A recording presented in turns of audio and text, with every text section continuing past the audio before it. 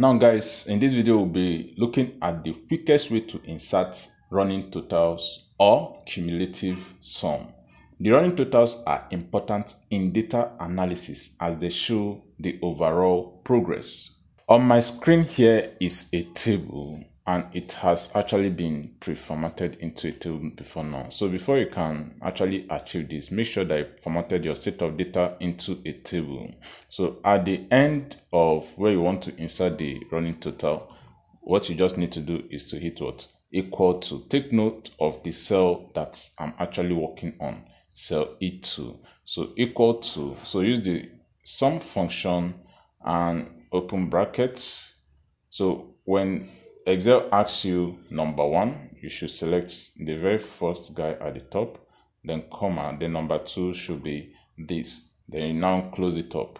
Now notice the magic that happens once you hit enter. Because your table has been pre-formatted, Excel will quickly calculate the cumulative sum of that whole column for you and automatically.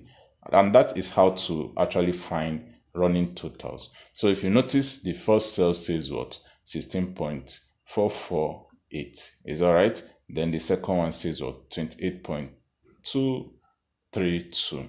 Actually, what the cumulative sum does, or the running total does, is to add up this particular cell with this to give you this. Okay, this particular cell with this to give you this. It's very, very simple. So by so doing, you save a whole lot of man hour trying to do it manually one at a time. Now we are going to resize this particular column and name it what? Running totals. Is that okay? So running totals.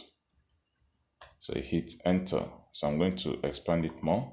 So I'm going to format this accordingly.